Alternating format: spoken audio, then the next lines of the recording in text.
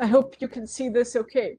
So I'm now going to talk about plant biotic interactions and adaptations in target pests, viruses, and weeds as conundrums in the sustainability of commercial transgenic crops for pest, virus, and weed resistance.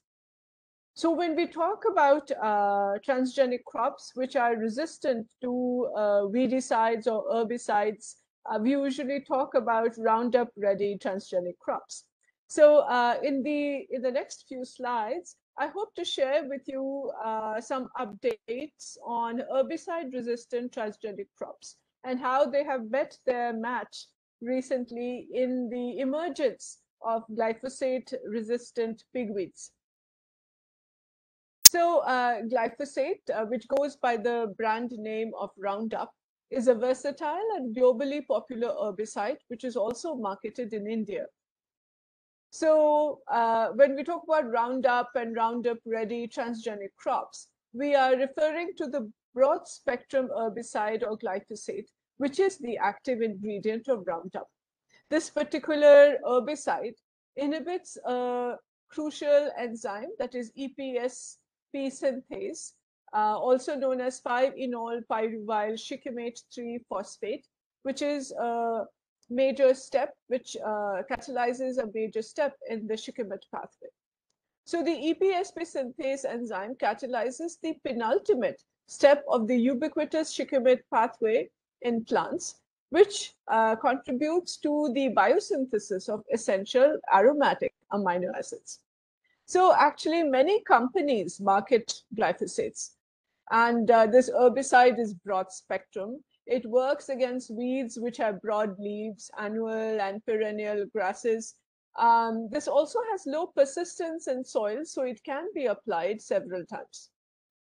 Glyphosate has low acute toxicity, so it is safer to use for farm workers in comparison to older unsafe herbicides like 2,4-D and dicamba. So Roundup Ready crops are actually transgenic plants which have been engineered to become resistant to the glyphosate herbicide.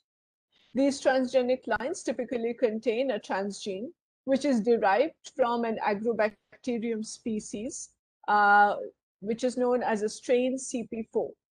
So this particular strain contains a glyphosate-tolerant enzyme known as the CP4 EPSP synthase. This bacteria was actually isolated from glyphosate-rich waste environments. And so it can actually grow and thrive in an environment where there is high concentrations of glyphosate. So the expression of the transgenic CP4 EPSP synthase in crop plants results in the development of glyphosate-tolerant crops. In turn, this enables more effective weed control by allowing post-emergent herbicide applications. The substantial advantages of glyphosate-tolerant transgenic plants have resulted in large-scale and rapid adoption in many countries, especially the United States, for more than a decade. So glyphosate-ready, glyphosate-tolerant transgenic plants include soybean, corn, canola, sugar beet, and so on and so forth. So what is the molecular basis for herbicide resistance in Roundup Ready crops? This question was addressed in a PNAS paper published in 2006. So the gene that encodes CP4 EPSP synthase, as I mentioned, was isolated from an agrobacterium species that was sampled from a glyphosate waste-rich environment. The encoded enzyme is insensitive to inhibition by glyphosate, especially at low concentrations, and it has an IC50 of about 11 millimolar. The CP4 EPSP synthase needs monovalent cations like ammonium, rubidium, potassium to facilitate the utilization of PEP. So in regular plants, the EPSP synthase catalyzes the interaction of the substrate, that is shikimate 3 phosphate or S3P, with PEP to produce EPSP. So glyphosate is an inhibitor of EPSP synthase, and it prevents the conversion of shikimate 3 phosphate or S3P to EPSP with the use of PEP. So as a result of which amino acids are not synthesized and the weeds die. So the CP4 EPSP synthase that is there allows the plant, the transgenic plant, to go ahead and synthesize EPSP even in the presence of glyphosate. So on the right side of the slide, you see the structure of unbound CP4 EPSP, which exists in an open state. So as you can see in this particular slide, you can also see that when there is a substrate, that is S3P, which binds to EPSP, CP4 EPSP synthase, there is a conformational change. So as a result of this conformational change, which may be a sort of an induced fit, if you like, the enzyme converts into a closed state. So you can see what happens to this particular loop, which in the open state can be seen here in this particular structure. This loop extends from 347 position of the amino acid to 358. So in the closed structure, what happens is that there is a conformational change in this particular loop, and this particular loop prevents glyphosate from binding to the active site. So the amino acid residue alanine at position 100 protrudes into this active site and in the closed state of the enzyme. And so glyphosate is found here in the condensed state, and it prevents and it cannot essentially prevent the EPSP synthase from interacting with PEP. So essentially, if one wanted to reverse engineer this, a single amino acid mutation which converts alanine 100 to glycine in CP4 EPSP synthase would restore susceptibility to inhibition by glyphosate, and by allowing the glyphosate molecule to be in an extended inhibitory state. So this slide shows you how effective this system of glyphosate-resistant transgenic crops and the application of Roundup. So Roundup and Roundup Ready transgenic crops have been used successfully for a very long time. This particular slide gives you some data about how much glyphosate has been used to control herbicides in North America. And you can see, especially the US and Canada, from 1992 to 2014. And you can see that the application of glyphosate has increased in the US. And the slide shows you that it has been used to control herbicides in corn fields as well as in soybean. So just as there has been increase in the application of glyphosate to control weeds, there also has been emergence and spread of resistant weeds. An example of a glyphosate-resistant pigweed, which has turned out to be a major problem in the United States, is the Palmer amaranth. Another glyphosate-resistant pigweed is water hemp, or Amaranthus tuberculatus, both of which belong to Amaranthaceae. So glyphosate-resistant pigweeds pose a major threat to productivity of Roundup Ready transgenic crops. The Palmer amaranth, also known as Amaranthus palmeri, is a pigweed species which has developed glyphosate resistance and has become the most important weed problem in many parts of the United States, especially southeastern and mid-south regions of the country. So there are many reasons why the Palmer amaranth is such a prolific weed and is able to resist glyphosates. So one of the reasons for that is that it is a very prolific seed producer. It produces more than 200,000 seeds per plant. So palmer amaranth populations can quickly develop from a few plants into a major infestation if it is not controlled by herbicides. So the resistant plants spread very quickly from field to field, mostly because of the use of farm equipment, which sort of spreads the weeds, and also through pollen. So this is a major problem because it is a very prolific weed. This particular plant is actually native to South America. So what is it that makes the palmer amaranth or Amaranthus palmeri such a prolific weed? And what is it, more importantly, that makes this particular pigweed resistant to glyphosate? So there have been many papers, especially a breakthrough report that was published in July 2020 in the journal The Plant Cell, where it was clearly shown that extrachromosomal circular DNA, or ECC DNA, is responsible for the glyphosate resistant phenotype in this particular weed, because this involves gene amplification and the resulting increase in the number of copies of the gene encoding the EPSP synthase.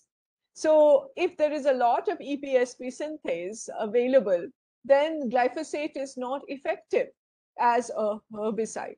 And that is the reason why this particular weed, this particular pigweed, is so effective and can resist glyphosates. So what are ECC DNAs? This slide tells you about extrachromosomal circular DNAs, amplified EPSP genes, and the trait of glyphosate resistance. So the ECC DNAs drive rapid adaptive evolution in Amaranthus palmeri, conferring glyphosate resistance.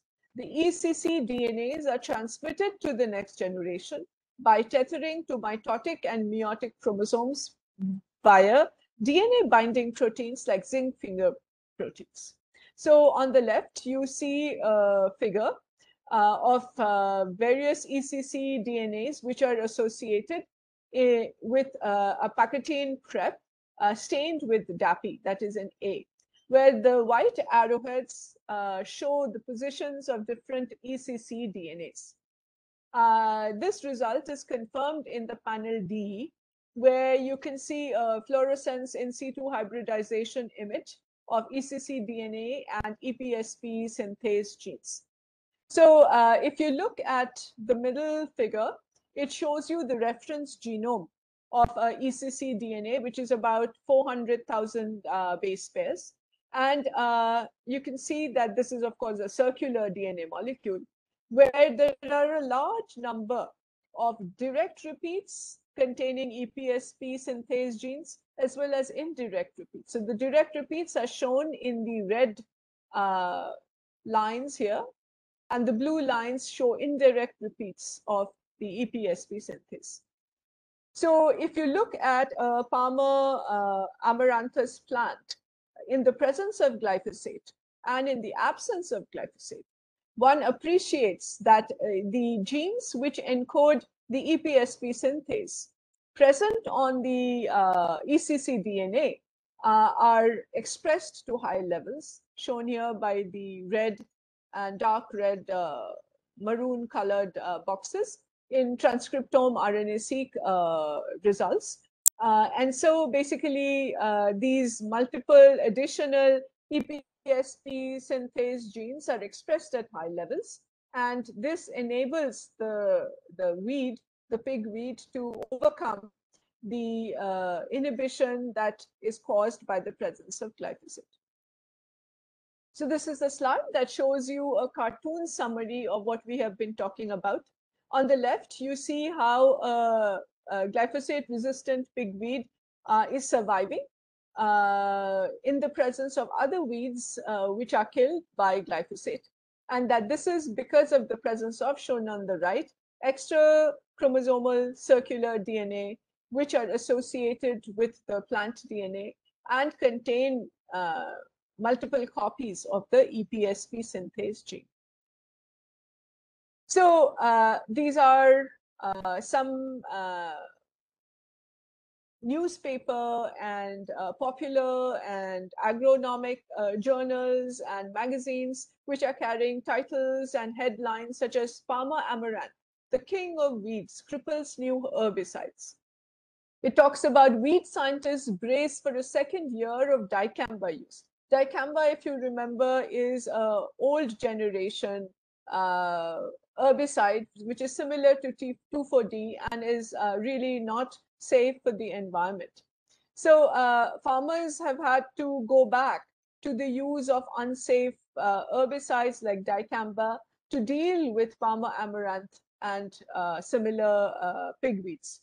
So in terms of what we have been talking about sustainability of transgenic crops that have been developed for herbicide resistance, we realize that there has to be life after Roundup.